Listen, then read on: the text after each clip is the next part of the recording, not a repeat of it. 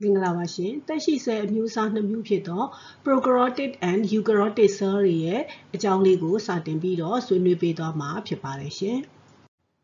All living organisms are made out of the same basis unit, the cell. Cells are unit or living substance. The Apian cell Myadi, building block or life, attention than I moved to it, the Shipisi Pipido, to go Lila Camaro, Patama Uzo, Prokaryotic cell. Prokaryotic cell will be like the Kama, Prokaryotic will be like that, pro mean before Pipare. Karyotic ဆိုတဲ့စကားလုံးကတော့ Karon ဆိုတဲ့စကားလုံးကလာတဲ့အတွက် Karon ဆိုဒီမှာ nucleus ဖြစ်တဲ့အတွက်သူဒီ nucleus မဖြစ်သေးတဲ့အခြေအနေတနည်းအားဖြင့် nucleus မှာပါဝင်တဲ့ double layer membrane ပါဝင်ခြင်းမရှိတဲ့ cell ကို prokaryotic cell လို့ခေါ်ဆိုတာဖြစ်ပါတယ် eukaryotic cell လို့ပြောလိုက်တဲ့အခါမှာ u mean true လို့အဓိပ္ပာယ်ရပါတယ်ဒါကြောင့် true nucleus လို့ပြောလိုက်တဲ့အတွက် nucleus ပါဝင်တော့တနည်းအားဖြင့် cell မှန်ရင် nucleus ရှိရမယ်ဆိုတဲ့စကားလုံးလေးနဲ့ကိုက်ညီနေပါတယ်ဒါကြောင့်မို့လို့ eukaryotic cell true nucleus ပါဝင်နေတဲ့ cell ဖြစ်ပါတယ် Difference between prokaryotic and eukaryotic cell ကိုလည်းပဲဆက်လက်ပြီးတော့တင်ပြသွားမှာဖြစ်ပါတယ်ဒီနေရာမှာတော့ prokaryotic နဲ့ eukaryotic ရဲ့အဓိကကွာခြားချက်ကတော့ nucleus ပါဝင်တာနဲ့ nucleus မပါဝင်တာပဲဖြစ်ပါတယ်သို့တော့ nucleus ပါဝင်တာမပါဝင်တာဆိုတဲ့အတွက် cell မှန်ရင် nucleus ရှိရမယ်ဆိုတဲ့စကားလုံးကြောင့် prokaryotic cell မှာ nucleus မပါဘူးလို့ဆိုတော့လည်းပဲသိထားရမှာဒီ nuclear material တွေပါဝင်နေတယ်ဆိုတာကိုတော့သိထားရမှာဖြစ်ပါတယ်ရှင် nuclear material များပါဝင်နေတာဖြစ်ပါတယ်ဒါကြောင့်မို့လို့ Robert Hooke လို့ခေါ်တဲ့သိပ္ပံပညာရှင်တနည်းအားဖြင့် English natural philosopher ဒီ in the year 6065မှာတော့ cell လို့ခေါ်တဲ့အရာဝတ္ထုကလေးကိုသူဒီနာမည်ပေးတဲ့အခါမှာတော့ Latin ဘာသာစကားအရာ cell လို့နာမည်ပေးထားတယ်အဲ့ဒီ cell လို့ခေါ်တဲ့အရာဝတ္ထုကလေးကို translated လုပ်လိုက်တဲ့အခါမှာတော့ small room လို့အဓိပ္ပာယ်ရပါတယ်ဒါကြောင့်မို့လို့ living organism လို့ခေါ်တဲ့သက်ရှိများမှာ as a result the cell is referred to as the structural and functional units of all living organism The word cell has its origin in Latin and when translated it means small room and was first observed by Robert Hooke. ဒါကြောင့်မို့လို့ discovery of cell ကိုစတင်ပြီးတော့တွေ့ရှိခဲ့တာဒီ Robert Hooke လို့ခေါ်တဲ့ English လူမျိုး natural philosopher ဖြစ်ပါတယ်ဒါကြောင့်မို့လို့ cell ဒီ unit or living substance or building block or life ဆိုပြီးတော့မှတ်သားထားရမှာဖြစ်ပါတယ်ရှင် Eukaryotic cell ဖြစ်ပါတယ် EU is a true karyotic means karon mean nucleus လို့ပြောလိုက်တဲ့အတွက် nucleus ပါဝင်နေတော့ cell လေးတစ်လုံးဖြစ်ပါတယ်Eukaryotic cells are cells containing membrane-bound organelles အမေးပါဝင်ရထားတဲ့အင်္ဂါငယ်ကလေးတွေပါပြီးတော့ are the basis of both unicellular and multicellular organism. Unicellular cell တစ်လုံးနဲ့တိဆောက်ထားမယ်သို့မဟုတ် cell မြောက်များစွာနဲ့တိဆောက်ထားတဲ့သတ္တဝါတွေမှာတွေ့ရှိရတဲ့ building block တနည်းအားဖြင့် unit or living substance လေးမှာသူကဘာပါဝင်နေလဲဆိုတော့ nucleus လို့ခေါ်တဲ့အရာဝတ္ထုလေးပါဝင်နေပါတယ်။ cell တစ်လုံးမှာပါဝင်နေတဲ့အခြေခံလိုအပ်ချက်ကတော့၃မျိုးဖြစ်ပါတယ်။ပထမဦးဆုံး cell တစ်လုံးကိုလေ့လာတဲ့အခါမှာ cell မှာမဖြစ်မနေပါဝင်ရမယ်အခြေခံလိုအပ်ချက်ရှိပါတယ်။အဲ့ဒီအခြေခံလိုအပ်ချက်ထဲမှာတော့ double layer membrane နဲ့ဖုံးကာထားတော့ဘသူကိုစတင်တွေ့ရှိရလဲဆိုတော့ within the cytoplasm ထဲမှာတွေ့ရတဲ့ largest organelle လေးဖြစ်တော့ nucleus ဖြစ်ပါတယ်။အဲ့ဒီ nucleus ကလေးဒီ double layer membrane အမေးပါနှစ်ထပ်ဝင်ရထားတာဖြစ်ပါတယ်။ဒါကြောင့်မို့လို့ဒီအပိုင်းကလေးကိုတော့ nucleus လို့နာမည်ပေးမှာဖြစ်ပါတယ်။အဲ့ဒီ nucleus ထဲမှာဘာရှိလဲဆိုတော့ thread-like structure chromosome လို့ခေါ်တဲ့မျိုးဗီဇမြင်များပါဝင်ပါတယ် chromosome ထဲမှာ DNA ထဲမှာ genes ဒီ one generation to the next မျိုးဆက်တစ်ဆက်ကနေတစ်ဆက်ကိုလက်ဆင့်ကမ်းပေးမှာဖြစ်တဲ့အတွက်ဒီထဲမှာပါဝင်နေတော့ thread-like structure များဒီ chromosome များဖြစ်ကြပါတယ်အဲ့ဒီ chromosome DNA genes များကို nuclear material လို့ခေါ်ဆိုပြီးတော့အဲ့ဒီ nuclear material များကိုဝန်းရံထားသော double layer membrane ပါဝင်ခဲ့မယ်ဆိုရင်တော့သူ့ကို nucleus လို့ခေါ်ဆိုတာဖြစ်ပါတယ် nucleus တည်ရှိတဲ့နေရာကိုတော့ cytoplasm လို့ခေါ်ဆိုပြီးတော့ nucleus နဲ့ cytoplasm တည်မြဲနိုင်မှုအတွက်ဝန်းရံထားသောအသင်း delicate membrane လေးကိုတော့ plasma membrane လို့ခေါ်ဆိုခြင်းဖြစ်ပါတယ်ဒီနေရာမှာ different between Prokaryotic and eukaryotic cell လို့ပြောတဲ့အခါမှာ prokaryotic cell နဲ့ eukaryotic cell ရဲ့အကွဲပြားခြားနားချက်ကတော့ prokaryotic များသည် do not have membrane bound organelle ပါအမေးပါဝန်းရံထားတဲ့အင်္ဂါငယ်များပါဝင်ခြင်းမရှိဘူး and are always parts of unicellular organism ပါဒါကြောင့် cell တစ်လုံးလို့သူ့ကိုပြောလိုက်မယ်ဆိုရင် cell တစ်လုံးမှာအခြေခံလိုအပ်ချက်၃ချက်ပါဝင်နေရမှာဖြစ်ပါတယ်ရှင်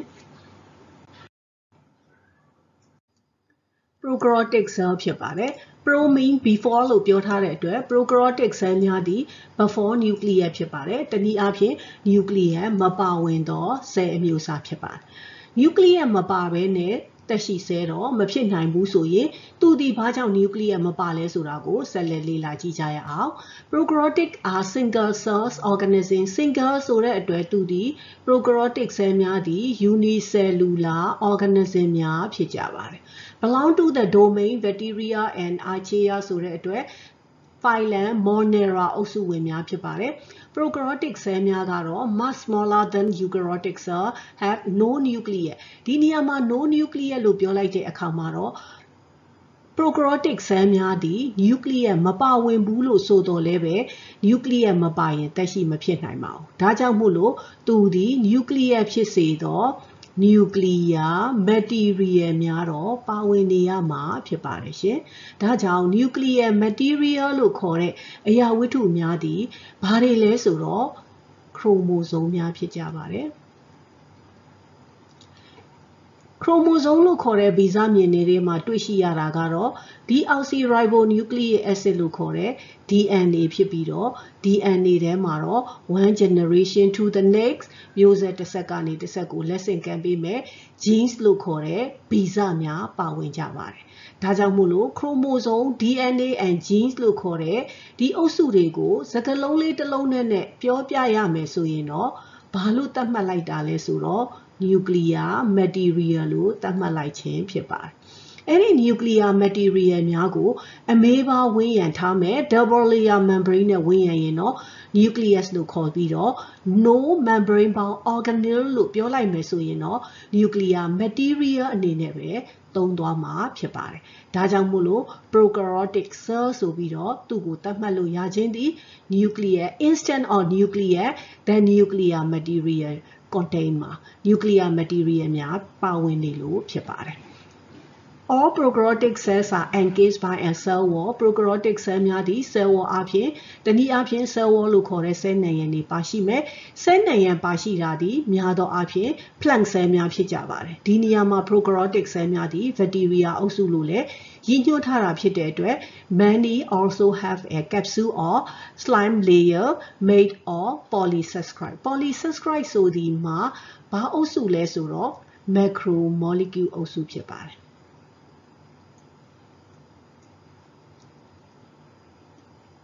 macromolecule အုပ်စုဖြစ်ပါတယ်။အပင်ဆဲတွေမှာတော့သူ့ရဲ့ cell wall ကို made out of cellulose နဲ့ပြုလုပ်ထားပေမဲ့ bacteria များ archaea များမှာတော့သူတို့ရဲ့ cell wall လို့ခေါ်တဲ့ cell နံရံကိုဘာနဲ့ပြုလုပ်ထားလဲဆိုတော့ amino acid နဲ့ပြုလုပ်ထားတာကိုလည်းတွေ့ရှိရမှာဖြစ်ပါတယ်။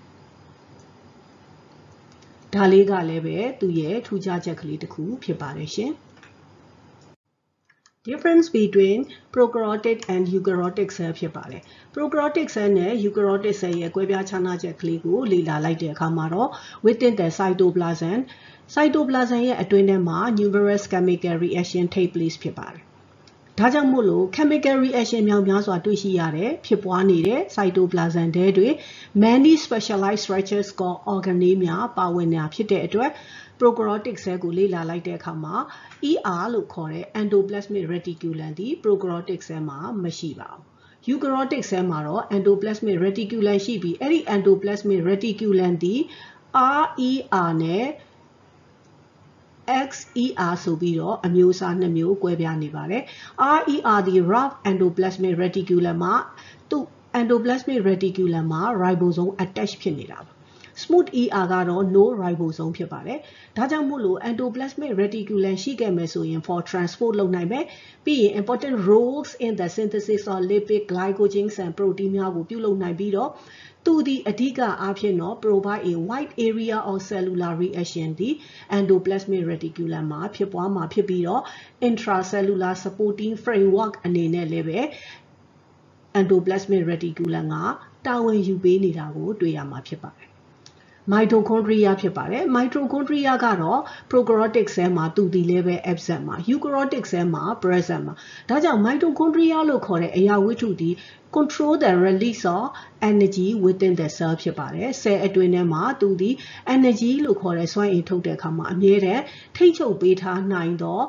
one of the organelle လေးဖြစ်ပါတယ်cytoskeleton မှာ cyto means cell ပါ skeleton ဆိုတဲ့အတွက်သူဒီ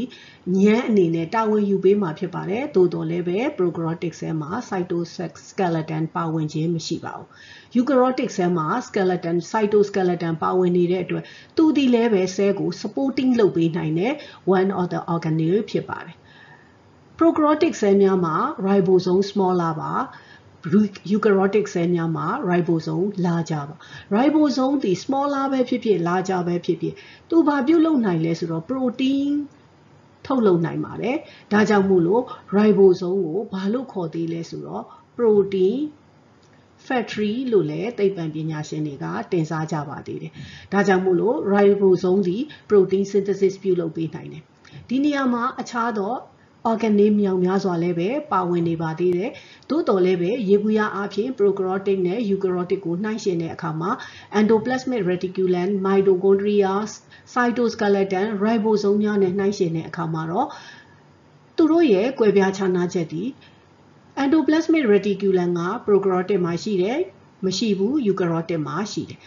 mitochondria လည်းဒီအတိုင်းပဲ prokaryotic မှာမရှိဘူး eukaryotic မှာရှိတယ် cytoskeleton လည်း prokaryotic မှာမရှိဘူး eukaryotic မှာရှိတယ်ဆိုပေမဲ့ ribosome ကြတော့ prokaryotic မှာလုံးဝမရှိတာတော့မဟုတ်ဘူးသူဒီသေးငယ်တဲ့အနေအထားနဲ့ရှိတယ်တနည်းအားဖြင့် ribosome ဒီ eukaryotic cell မှာ larger သူကကြီးတယ်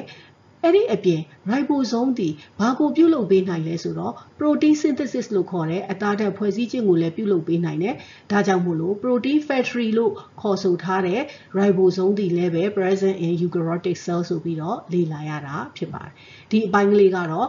prokaryotic cell နဲ့ eukaryotic cell ရဲ့ကွဲပြားခြားနားချက်ကလေးကိုဆွေးနွေးသွားတဲ့အပိုင်းလေးပဲဖြစ်ပါတယ်K-Learning Channel ကနေပြီးတော့သိပ္ပံဘာသာရပ်နဲ့ဇီဝဗေဒဘာသာရပ်ဆိုင်ရာဗီဒီယိုဖိုင်လေးများကိုအဆက်မပြတ်တင်ပေးနေတာဖြစ်တဲ့အတွက် K-Learning Channel ကို like and subscribe မလုပ်ရသေးဘူးဆိုရင်တော့ like and subscribe လုပ်ထားပေးဖို့မမေ့ကြပါနဲ့ရှင်အားလုံးပဲရှင်လန်းချမ်းမြေ့ကြပါစေ